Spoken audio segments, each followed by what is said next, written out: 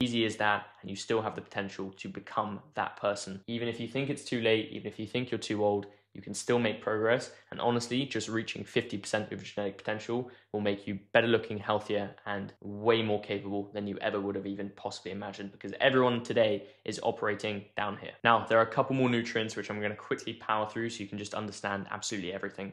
The next one is vitamin D3, which is the master regulator of the calcium metabolism.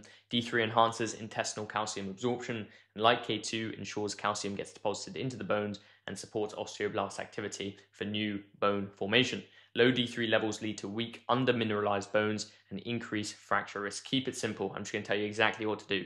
The absolute best source is sunlight. Midday UVB exposure. Even when it gets cloudy, the UVB will still create vitamin D. Every vitamin D supplement is toxic and usually created from cholecalciferol, which is basically rat poison. This is calcium's essential partner. Get your vitamin D3 and ideally get it from the real source, the sun. It keeps accumulating in the soft tissues and it's very powerful.